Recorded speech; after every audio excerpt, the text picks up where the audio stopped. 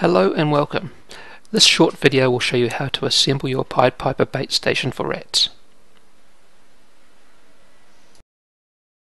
On removing the bait station from its box, you will find your Pied Piper bait station and its shipping configuration. It is a quick and simple process to assemble the unit ready for use. The first stage of the assembly process is to pull each tunnel off the main assembly as shown here. You will now have three separate parts.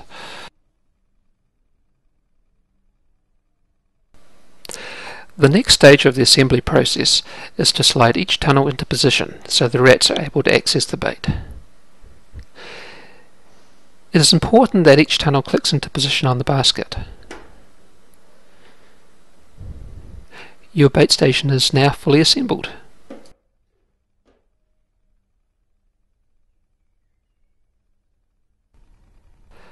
Let's just have a closer look at how the tunnels fit onto the basket.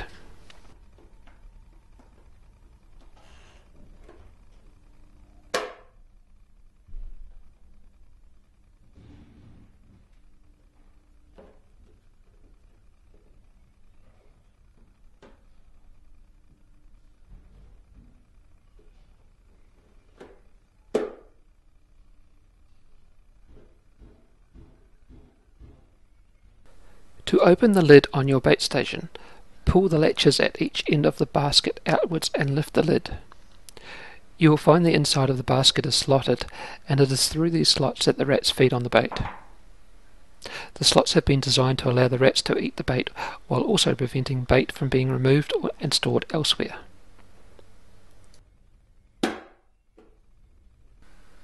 Here we have a closer look at how the latch on the lid is opened.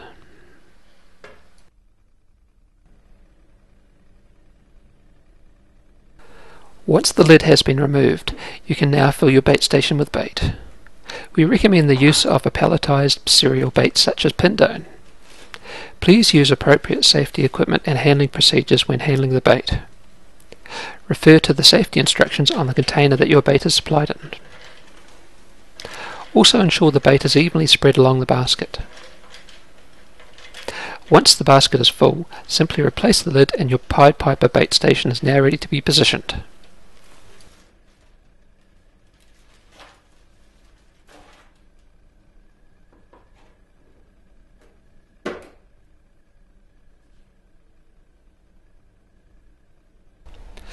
As an extra safety feature, a length of wire or a cable tie can be fitted through the loops at each end of the lid.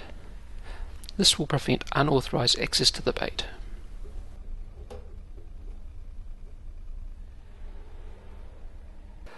Once filled, your Pied Piper bait station can be positioned in an area where rats are likely to be encountered.